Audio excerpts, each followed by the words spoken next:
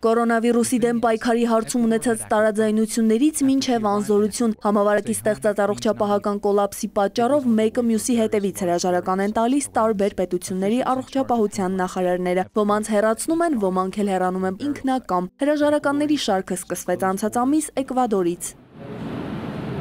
Էկվադորում կորոնավիրուսով վարակման դեպքերը 500-ը հատելուն պես Էկվադորի առողջապահության նախարարը հրաժարականի դիմում ներկայացրեց։ Հանրապետության նախագահ Լենին Մորենոն առողջապահության նախարար նշանակեց Խուան Կարլոս Լոպեսին։ Նա երախտագիտություն հայտնեց նախարարին իր կատարած աշխատանքի համար։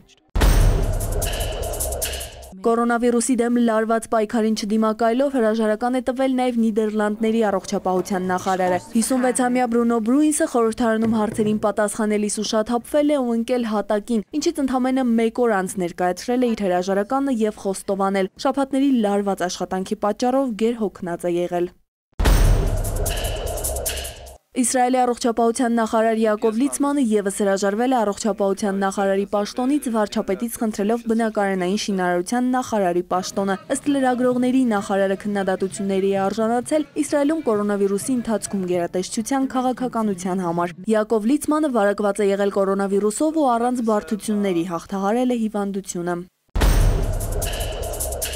Բրազիլիայի նախագահ Ժայր Բոլսոնարոն պաշտոնից հեռացրել է առողջապահության նախարար Էնրիկե Մանդետային, պատճառը կորոնավիրուսի դեմ պայքարում առաջացած անհամաձայնություններն են։ Մանդետան կողմ էր սահմանափակումներին, նաև դպրոցներն ու ձեռնարկությունները փակելու որոշումներին։ Բոլսոնարոն էլ վարակն անվանում էր ոչ մեծ գրիպ և պնդում, մեկուսացման տնտեսական հետևանքները կարող են ավելի ծանր լինել։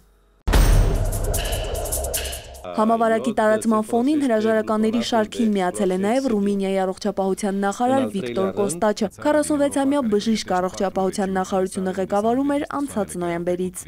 Անի Սողոյան, ժամը լրատվական։